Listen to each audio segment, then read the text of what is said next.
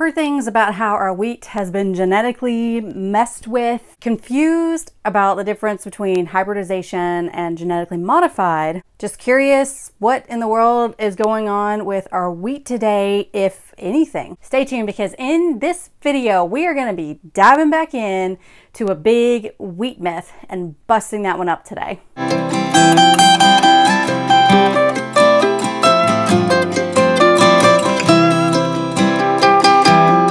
Hey everyone, welcome back to Grains and Grit. My name is Felicia, and if you're new here, welcome, welcome, welcome. Today is a video that I've been working on for a while now to compile a kind of a complicated subject down where hopefully it is easy for y'all to understand without all the crazy sciencey talking and stuff like that. Today we're ultimately going to be talking about the difference between hybridization and genetically modified when it comes to our food. And the reason we're getting into this is because there's been a lot of deception going on, especially with books like this one, about our wheat. Terms about how our wheat has been genetically manipulated, things like that. It has resulted into a lot of confusion when it comes to our wheat. In fact, I frequently get the comments about how our wheat is genetically modified, and I'll go ahead and tell you that ain't true. But we are going to be diving in to what has been said about wheat. Is it been genetically messed with? The difference between hybridization, genetically modified. We're also going to be tying this into the Bible, believe it or not. And you're probably asking yourself, why, Felicia? What does the Bible say about genetically modified food? Well, it doesn't have that phrase in there. But as Christians, the Bible should be our foundation for everything. Everything that this world throws at us, we always need to be comparing it back to God's word. And he does say things about our food, about wheat, things like that, that we can glean from the scripture, even though they don't talk about genetically modification or hybridization specifically. I'm also going to be talking about what has happened with the wheat we have today, because I know a lot of people have been told, because of books like this one again, that our wheat is nothing like it used to be, and therefore it's now poison and horrible, don't consume it, blah, blah, blah. And we're going to be diving into what happened. Is it been genetically messed with? Is it been hybridized? Should we be consuming it? What the confusion is when it comes to our wheat. So get your thinking caps on, y'all. Buckle up, because we diving in today. So first of all, we're just going to be diving into the basic definitions of what hybridization is as when it comes to food or things in general, what the difference between hybridization and genetically modified. And for those of you who may already know this, I do have timestamps down below.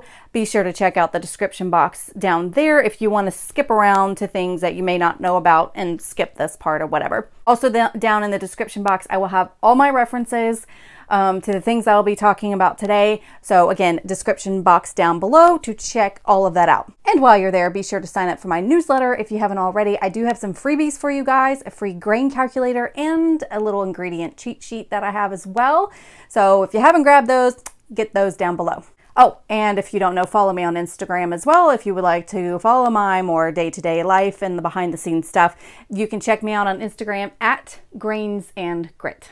All right, so first of all, let's just get some basics down. What is the definition of hybridization and what is the definition of genetically modified? So let's just look at just some common dictionaries that we have lying around. So according to botanylibrary.com, hybridization definition, their definition is the mating or crossing of two plants or lines of dissimilar, which is not of the same kind, they're different.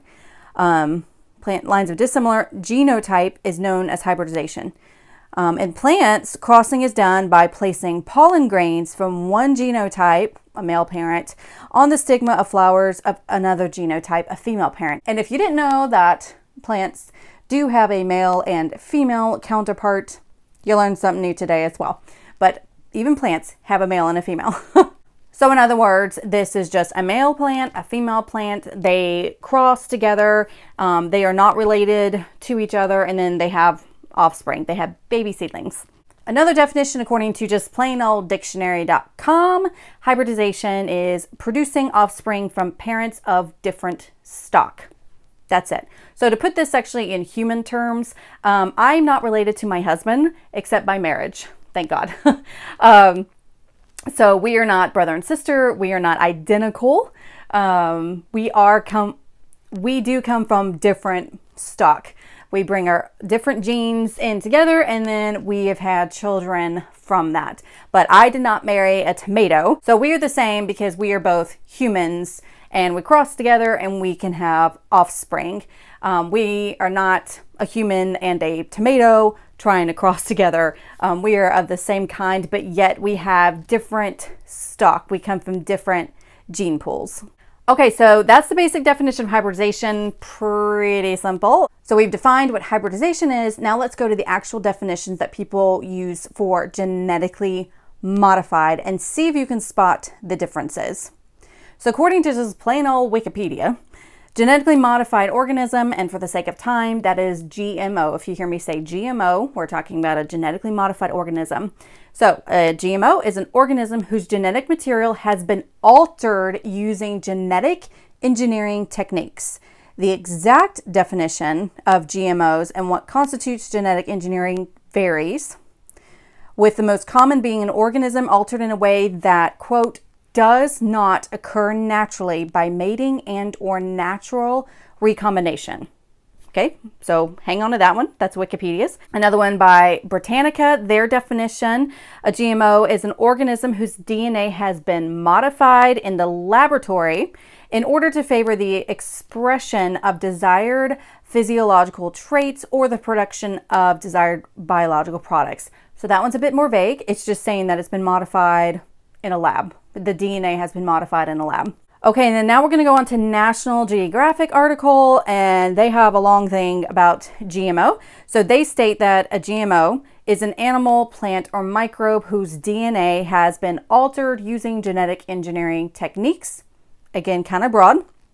Now, they do actually go on to state that for thousands of years, humans have been using breeding methods to modify organisms. So things like corn, cattle, even dogs.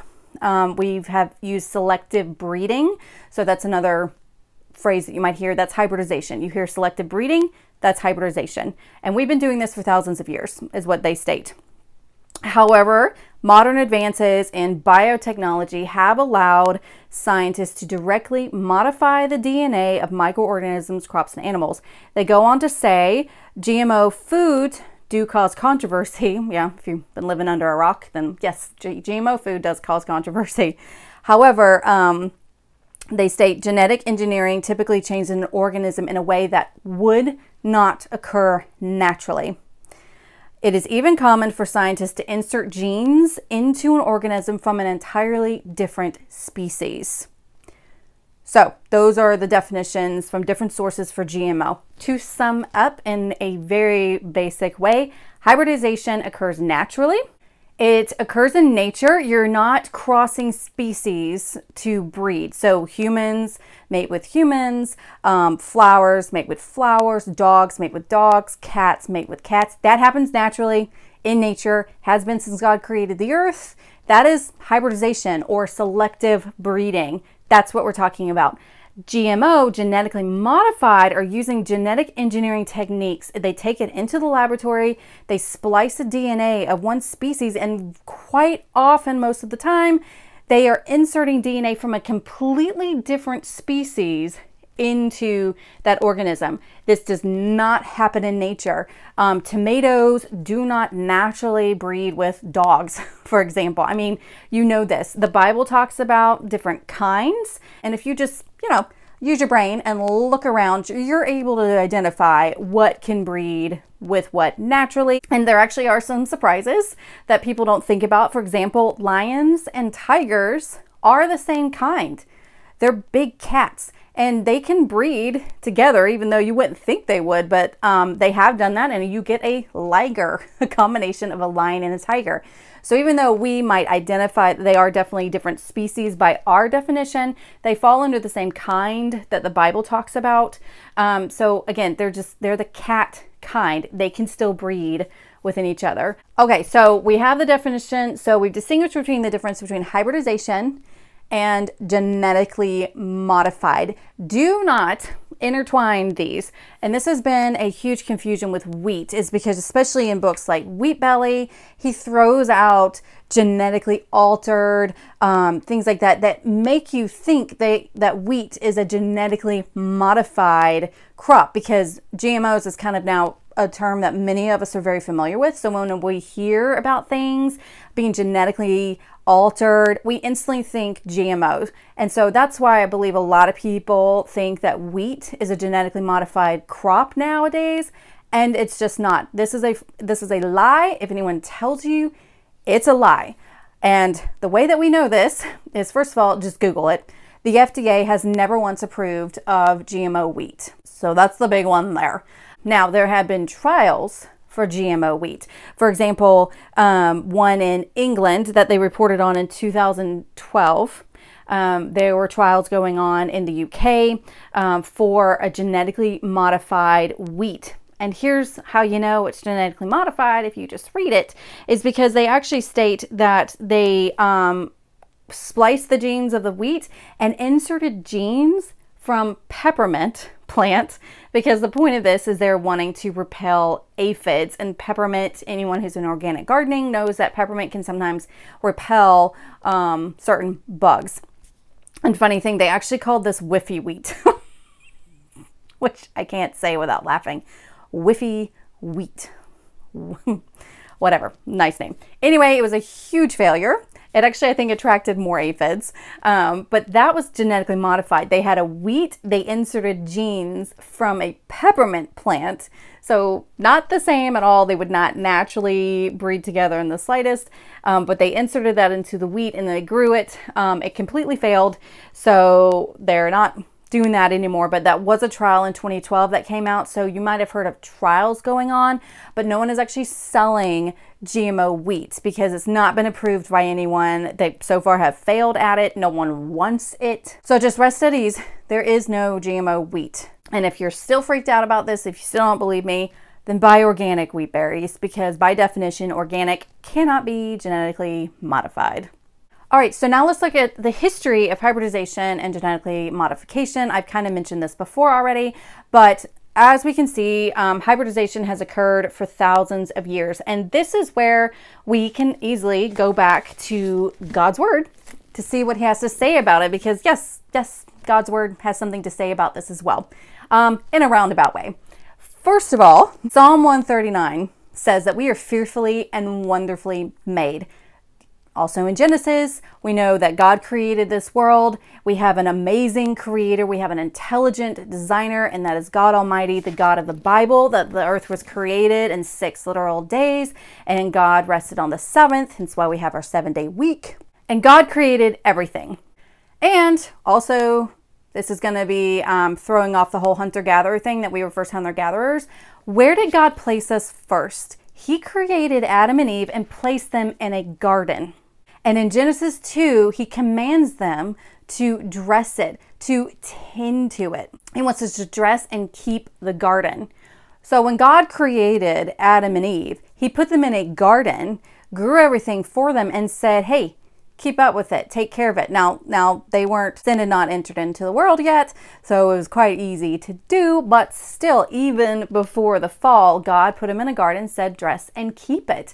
And then he gave us the food of the plants to eat in the garden. So when he first created us, we were put in a garden.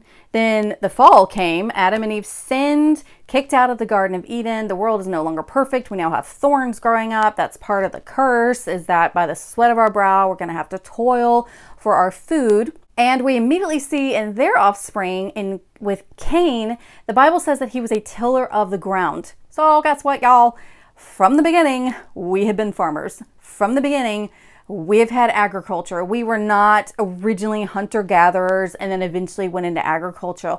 Now, there are certain groups that are hunter-gatherers. We do see that. That's very logical, but we've actually been farming from the beginning. But that's a whole other video. Back to the hybridization and GMO. So we have been farmers from the beginning, and hybridization is a very natural process. If you think about it, what happens whenever plants, animals, humans, when they don't adapt to their environment? You die. So God, again, going back to Psalm 139, we are fearfully and wonderfully made, and he made his creation to be able to adapt, to hybridize. And that is how we're adapting, to make sure that we get different gene pools that come in. So if two plants, if two plants are breeding together and one of them and both of them are not able to resist a certain parasite or virus of the plant, well, guess what's going to happen to those plants? They're going to die. But what happens is one plant, they pollinate with others. It's kind of the survival of the fittest in essence. I mean, the stronger genes are going to survive.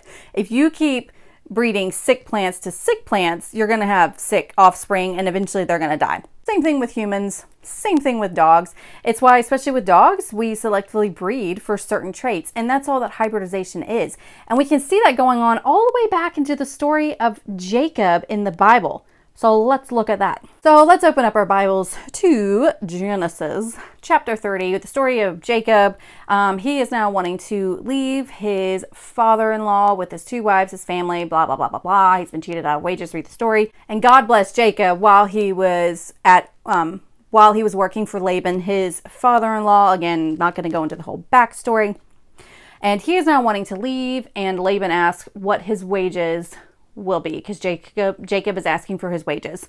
So Jacob says, "Thou shalt not give me anything." Skip down. This is chapter 30, verse 31 we're starting in. And then 32, "I will pass through all thy flock today, removing from thence all the speckled and spotted cattle, and all the brown cattle among the sheep, and the spotted and speckled among the goats, and of such will be my hire." So Jacob said, hey, you know what? My portion, my wages, will I will take all the spotted and speckled ones, which generally was seen as, you get the impression those are kind of seen as the weaker cattle, livestock, and Laban would get the pretty looking ones. So Jacob said, let me pull out all the ring-straked, the spotted ones, the ugly ones, and I will set aside the pretty ones for you, Laban.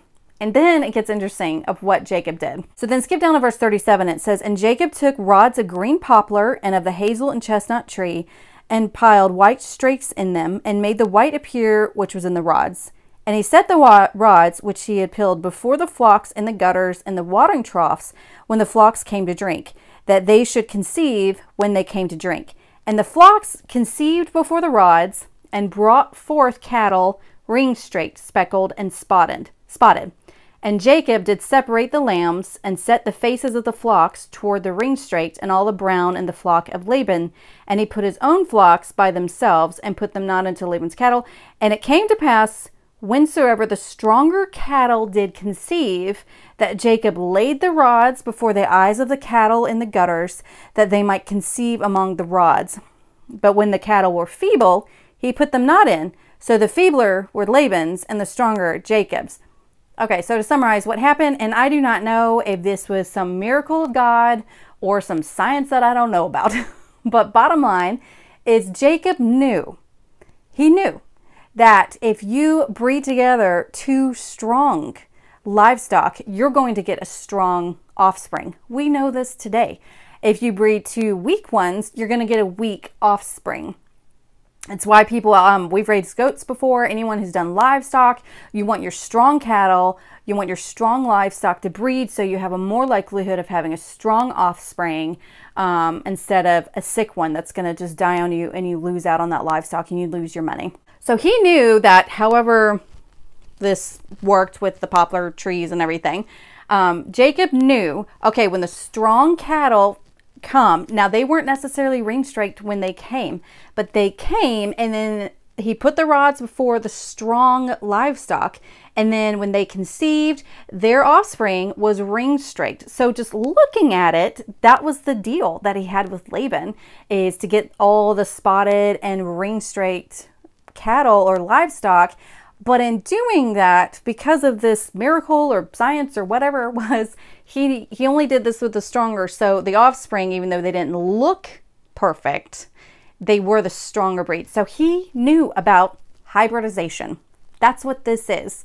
He's breeding strong cattle to strong cattle, or strong livestock to strong livestock, to get strong offspring. So they knew about this all the way back in the story of Jacob. So again, it's nothing about saying hybridization in the Bible, but obviously they knew about hybridization. If you breed strong ones together, two parents, two strong parents, you're going to have a strong offspring. So it's selective breeding. That's hybridization. That's what that is. And it's been going on for thousands of years among plants, animals, even humans. We do it too, y'all. Now we're going to talk about the whole what's going on with the modern wheat thing. Okay, because there's a lot of confusion with this. Wheat has been around for forever. I mean, God did create it. We have been farming it. I mean, we can go all the way back to Mesopotamia, thousands and thousands of years ago. We have found wheat berries in ancient Egyptian tombs. I mean, we've obviously had wheat for a long period of time.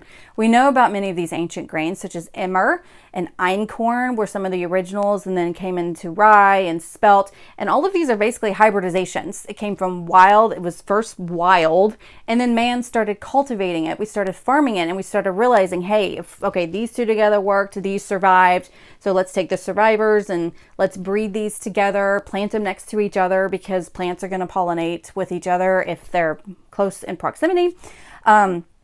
So we've been doing this for thousands of years. And so then we get to modern times. And then what happened is in the 1950s, Norman Borlaug went to Mexico. And the purpose of this, long story short, is he and other scientists were trying to figure out how to grow wheat in particular in poor conditions.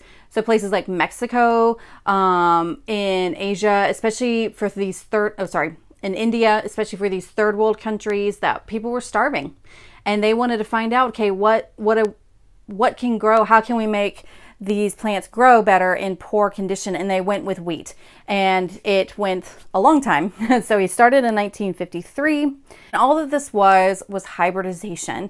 He was taking different strands of wheat, and he was just selectively breeding them together and figuring out, you know, what traits they had. A huge issue that they were combating was a certain type of virus, and they were trying to get plants that were naturally stronger against this virus. They wanted plants that were going to be, that were going to produce in poor soils. They were going to produce a lot to feed a lot of people. That was their mission. And over 16 years, it took 16 years to eventually get what we call our modern dwarf wheat, which is a shorter wheat than the tall waving grains we hear in the song. And it can grow in poor conditions. So that's what he did back in the 50s. He was praised a lot, received a lot of awards for this. The Nobel Peace Prize, I believe, is what he received, because now countries like Mexico, India, that had a lot of people to feed and didn't have the best growing conditions in certain places, they were now able to grow wheat, a grain which can definitely feed a lot of bellies and do it really well and healthily. And that's what he did by just crossbreeding a whole different bunch of wheat plants. By that point, we had a lot of hybridized wheat plants, and they just took hybridization among hybridization and did it. And he did what was called a back cross, where they take two parents, they have an offspring, you take that offspring and you cross it again with a parent, you have another offspring, and then you take that offspring and, you know, you keep kind of going back until you get the desired results. This is not genetic modification. It is hybridization. You did not take a wheat plant and then insert DNA from a completely different species to come up with whatever GMO wheat. It was hybridization. Now, they were focused on it, they were studying it, so it definitely happened faster than it would have in the wild, because they are focused. But that's the beauty of science, y'all. Science is knowledge. It's studying, it's observing. That's science. And God gave us a brain to do that. Because guess what, y'all? For thousands of years, there was no Walmart, there was no Amazon, and in many places in this world, they still don't exist. There's no McDonald's on the corner or whatever to get food. You either grow it, you hunt it, or you die. And I guarantee you, when people's sole food was coming from whatever they could grow, you're going to be paying attention and seeing what you can do to get it done well, to feed a lot of people, to grow. I mean, again, God gave us brains and the skills to observe and to see this, to figure it out. And that's just what they did. It was just science.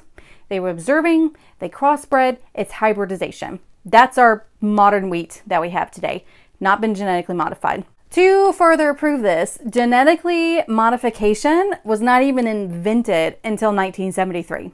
Norman Borlaug did his wheat experiments to get our modern dwarf wheat that is predominantly used in the 50s. And genetic modification was invented, it came about in 1973. And the U.S. Supreme Court only allowed GMOs to be patented in 1980.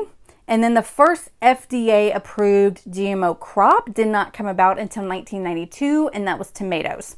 So long after Norman Borlaug hybridized the wheat that is predominantly used today. So again, wheat, not been genetically modified, not been approved by the FDA to be genetically modified. It has been hybridized, something that can happen naturally. Just humans got involved, like the Bible says for us to do. God did command us in Genesis 1. He created Adam, and then he said in Genesis 1:28 to go and subdue the earth, to have dominion over it.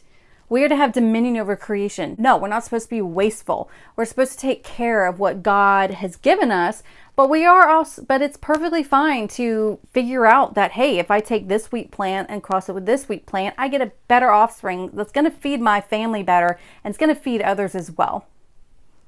So that's it, y'all. That's what hybridization is, and that's what's happened with our modern wheat. Now, how we have been deceived by books like this, and to combat some of the points that he makes in those books. So one thing that he states is in the book is this, quote, "This thing being sold to us called wheat, it ain't wheat. It's this stocky little high-yield plant, a distant relative of the wheat our mothers used to bake muffins, genetically and biochemically light years removed from the wheat of just 40 years ago." But you see what he states in there is that he states it's genetically and biochemically light years removed from the wheat of just 40 years ago. That is deceptive, y'all, because he's throwing out those terms like genetically different, and we automatically think genetically modified, and it's not. It's been hybridized, something that's been going on for thousands of years. Another point in his book that is very deceiving is on page 25. He's talking about bad breeding of wheat. And here's what he says, and I'm going to explain this for you, so just hold on. He says, analysis of proteins expressed by a wheat hybrid compared to its two parent strains have demonstrated that while approximately 95% of the proteins expressed in the offspring are the same, 5% are unique, found in neither parent. But before this, he's making a point that we have not studied how wheat being hybridized can mess with our system, so on and so forth. And then he goes on to state that, well, 5% when hybridized, the protein expressed is found in neither parent. And that sounds like a horrible thing. It sounds like this new offspring of wheat is this horrible, genetically mutated plant, because 5% of it doesn't even appear in the parents. All right, so genetics 101, let me explain this to you. He does state analysis of proteins expressed by a wheat hybrid. So in genetics, whenever you hear the word expressed, another way to say that is show. What has been shown in the offspring? What genetic traits do you see, observe in the offspring? So he gives you the impression that 5% of the offspring of these wheat plants are completely different. It's not even in the parent plants. And how horrible is this thing? First of all, that is impossible. It is impossible for two things to be bred together and have some sort of offspring, and that offspring have something in its genes that is not found in the genetic code of either parent. And I know this is getting technical, but hold on with me. Just hang on. Let me give you an example of what this means. I have lighter hair. Whenever I was a child, I actually had platinum blonde hair. But right now it's brown. So I have brown hair. I have blue eyes. My husband has very dark hair, and he actually has green eyes. So let's focus on the eyes. I'm blue eyes, and my husband has green eyes. So what do you think we have for our children? Well, surprise, we actually have a son that has hazel eyes. I do not have hazel eyes. My husband does not have hazel eyes. How in the world did we get a child who has completely different eyes than is shown then is it expressed in either parent. So you follow me so far? That does not mean that those hazel eyes have just appeared magically out of nowhere and my son is now some freak of nature that's been genetically altered. Those hazel eyes are in the gene code of either me or my husband, and it actually is both of us because I have a grandfather with hazel eyes and so does my husband. My husband has a grandfather with hazel eyes. So it's in our genetic code for hazel eyes. And you know what? We happen to have a son that has those hazel eyes. I didn't get it. My husband didn't get it. It skipped a couple generations because our parents don't even have hazel eyes. It's our grandfathers that have it. And so it was suppressed, but it's still in our genetic code. And then it was expressed in our son.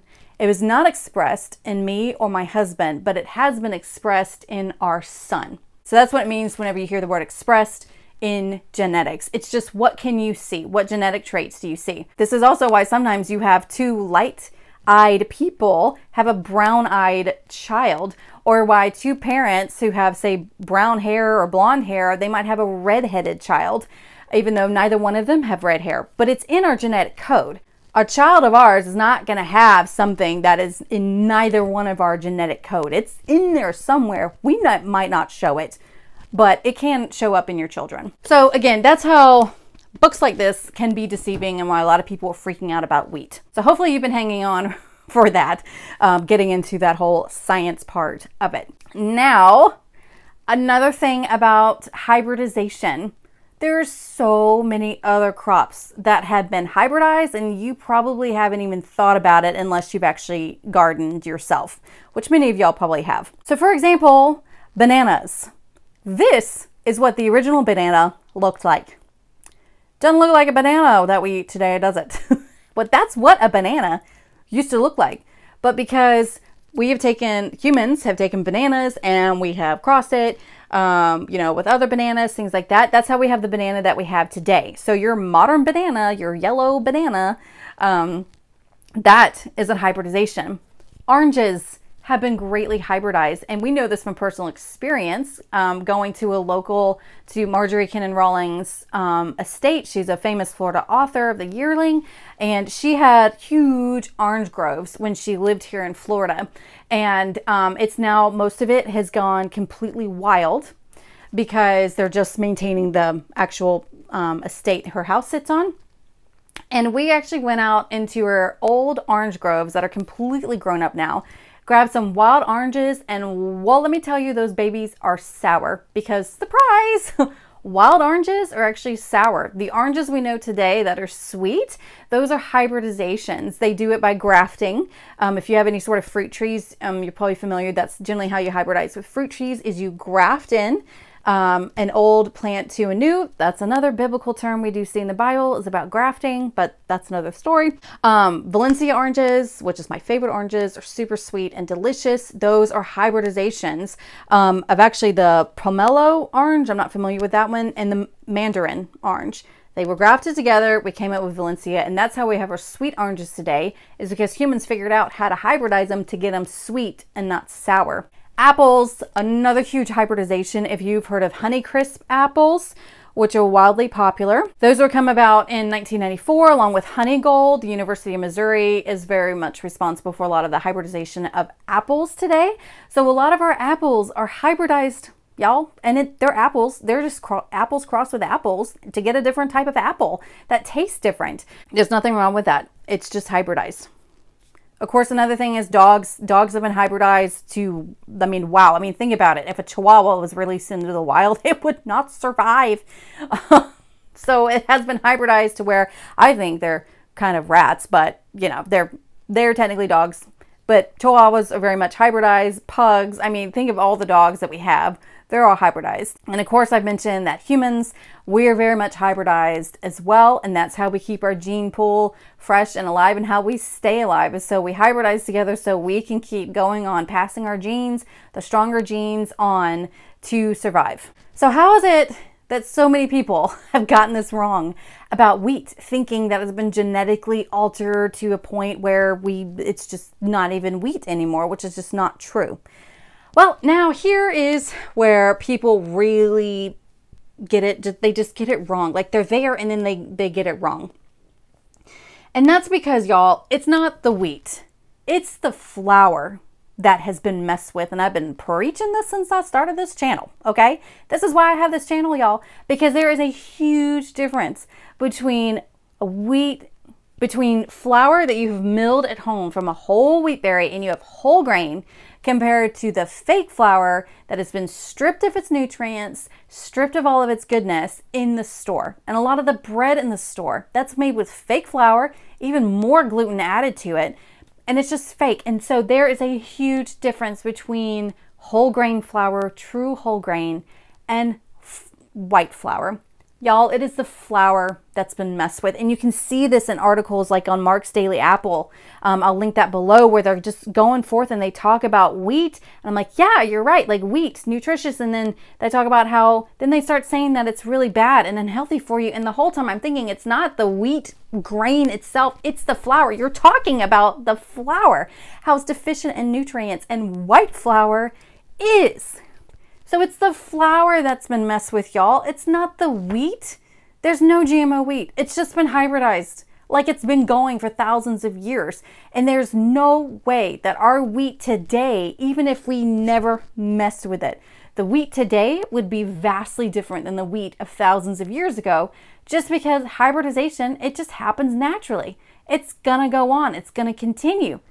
So just because we're not eating the exact same thing thousands of years ago, which by the way, we're pretty much not on many things, because it's been hybridized, it happens naturally. That's how God designed it, and it's fine. Now again, I am completely against genetically modified anything, because we don't even, I mean, I see it as playing God.